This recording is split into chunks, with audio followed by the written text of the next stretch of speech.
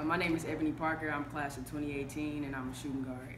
I chose Tulsa because when I came here on my visit, they just made me feel at home. Like, they made me feel like I was already part of the team, like family and all. And it was closer to home, and like the coaching staff was great, and they just made me feel welcome. And that was part of the reason why I chose to come here. My major is business management.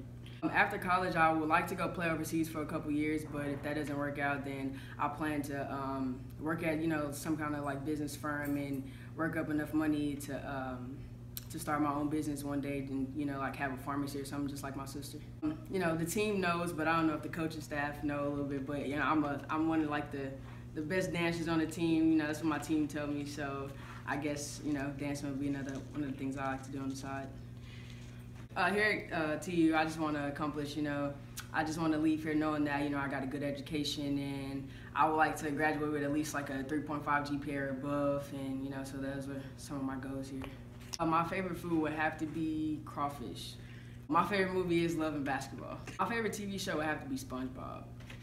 The Dominican Republic this past summer, and just because I've never been outside of the U.S. and I've never been outside the U.S. and was able to play basketball as well, and to be with a group of people that I'm always with around. My craziest ambition, it would probably have to be skydiving, I would say.